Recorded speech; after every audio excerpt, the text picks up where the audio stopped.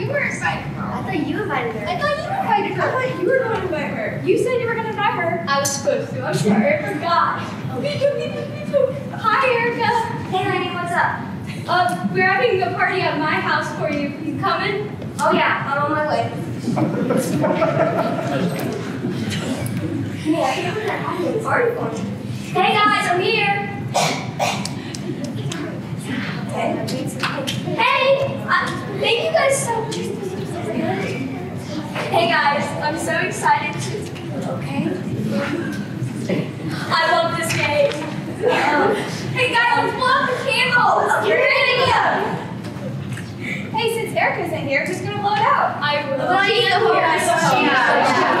can't blow them out. We wish you a happy birthday. We wish you a happy birthday. We wish you a happy birthday. And now make a wish. Honey, what do you wish for? A better relationship with Erica. Well, I wish you guys would notice me. Uh-oh, it's a trick candle.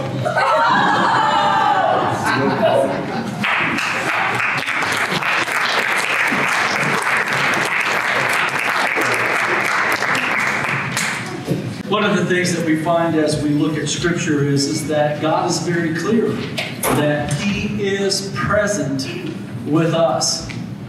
And what I wanted to have happen tonight is I wanted these young people to present that scenario for this reason.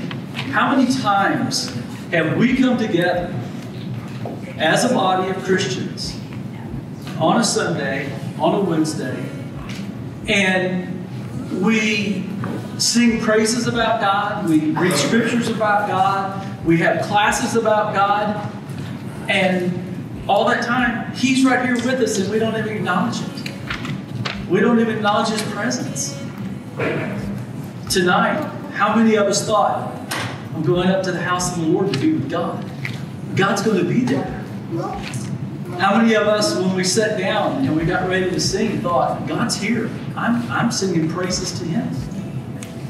The Scriptures say that God is with us in a very special way in that we are a temple and He has put His Holy Spirit in us. He is ever present with us. And so we'd like to share a scripture from Psalm 139 that talks about God being present. You are here, touching every heart. I worship you. I worship you. You are here, healing every heart. Healing every heart. Oh, I worship you, Jesus. I worship you. You're turning lives around. You are here, oh, turning lives around. I worship you. I worship. You're mending every heart. You are here and you're mending every heart. I worship you, yeah. I worship you, Lord. And you are waymaker, miracle worker, promise keeper, light in the darkness. My God, that is who you are. Yeah, you're the waymaker, miracle worker, promise keeper, light in the darkness. My God, that is who you are. Yeah, sing it again. You are, yeah, waymaker, miracle worker, promise keeper, light in the darkness. My God, that is who you are. Oh, it's who you are, Jesus, yeah. The waymaker, miracle worker, promise keeper, light in the darkness. My God, that is, sing, that is who you are. Oh, that is who you are. And that is who you are. God is present. God is with us. God is here. I love when I hear about people whose hearts are hearts that want to be in the presence of God. And as I was thinking through Scripture, as I was reading through Scripture, there's a passage that just really stood out to me. And I wanted to share that with you. It comes from Exodus chapter 33, beginning at verse 7. It'll be before you hear. It says, when Moses used to take a tent and pitch it outside the camp some distance away, calling it the tent of meeting. Anyone inquiring of the Lord would go to the tent of meeting outside the camp. And whenever Moses went out to the tent, all the people rose, and they stood at the entrance to their own tents, watching Moses until he entered that tent. As Moses went into the tent, the pillar of cloud would come down and stay at the entrance while the Lord spoke with Moses. Whenever the people saw the pillar of cloud standing at the entrance to the tent, they all stood and they worshiped, each at the entrance to their tent. And the Lord would speak to Moses face to face as one who speaks to a friend. Then Moses would return to camp. But his young aide Joshua, son of Nun, did not leave the tent. You know, as I thought about this passage, I thought, wow, can you imagine being Moses? Going up and when he gets to the front of the tent, he looks out and there's all the tents of Israel scattered all out there. And as he gets in front of the tent, all Israel stand in front of their tents. What a picture that must have been. But nothing compared to what happened next. Because next, Moses would walk into the tent, and this pillar would come down at the entrance of that tent. And I guess one of the neatest passages, it said that God and Moses would meet face to face. Wow. Wouldn't you like to have been in the tent and heard what was discussed? If it was me, I'd probably just shut my mouth and just stand there. You know, what do you say to God? But not only did it say face to face, but it says as if talking to your friend. And instantly there, my mind went all the way back to the Garden of Eden. You remember when Adam and Eve were there? And it said in the evening, God would walk with them in the cool of the day. And then sin took place and separated us from God. God withdrew from man. But in Moses' case, he met face to face. But there's another part of that passage. Barry, could you go back to it just for a second? I love this last part. Then Moses would return to the camp, but his young aide, Joshua, son of Nun, did not leave the tent. Everybody went about their business, went back in their tents, went about their daily lives. And Joshua just said, I'll just stay here in the presence of God for a little longer.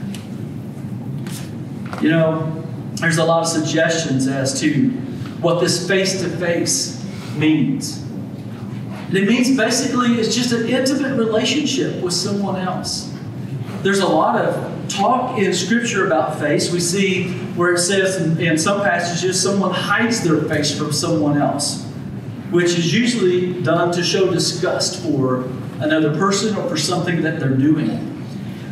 There's other passage that says that a person turns one face away from someone else, which shows disgust or rejection.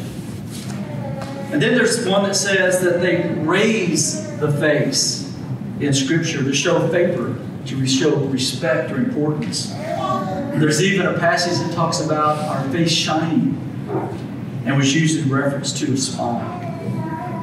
So Joshua goes in. And we're not sure if he's in the tent or just standing outside the tent. It seems to maybe indicate that he may have been in that tent as well when God met with Moses face to face. But whatever it is, there's a lot of speculation as to why he stood outside that tent. why he waited at that tent. Some said, well, that's what a lot of times where legal matters were disputed, or when people had questions about God, then they would go and he would answer questions for them about that. Some people say or suggest that he was seeking after an experience, or he was seeking after an encounter with God. But if you remember who Joshua is, he's had a lot of experience with God, has he not? In the battles and all the things that he's done, a lot of encounters with God. So I don't know that that's it either. Personally, I believe Joshua was simply wanting to remain in the presence of God. I believe he just wanted more of God's presence. Not a single experience, not a momentary encounter, but just to linger in the presence of God. He was simply being present in God's presence. I want you to think about that for a minute. He was simply being present in God's presence.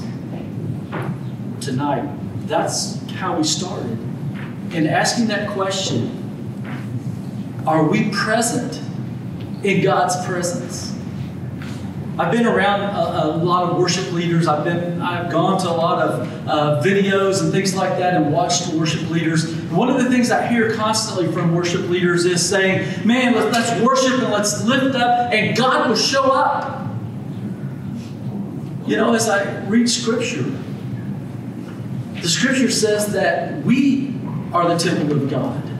God lives in us. And so when you and I come together, God's with us. Amen. It's not a matter of Him showing up. It's a matter of when we come together and worship, will we show up and be present in God's presence? Can we go through a whole worship service and sing the songs and do all those things and not really realize that God is present with us? But the Scripture takes it a step further than that. Because you see, when we leave, our experience isn't just in the church building. It isn't just with one another on a Sunday or a Wednesday. But when we leave, the temple of God leaves. It goes throughout our world. God's presence goes with us as we go into the world. And so God's presence is something that, because of Jesus and what He did on the cross, we enjoy 24 hours a day. We're never separated from the presence of God. And I believe, as Christians, our lives would transform if we realized that God was not just an encounter on Sunday or an encounter on Wednesday, but that God is with us all day long. You see, one of the things that you and I need to do is learn to be present in God's presence, to clear away time to think about God. That means while I'm at work or I'm at play or I'm going through a hard time or a good time, God is still present in all of those situations. When I'm driving down the road, God's present. And don't you think that would change maybe our behavior? Because on Sundays, we do a pretty good job of behaving, but during the week, if we realize that God was present with us, might that change us some? I believe so.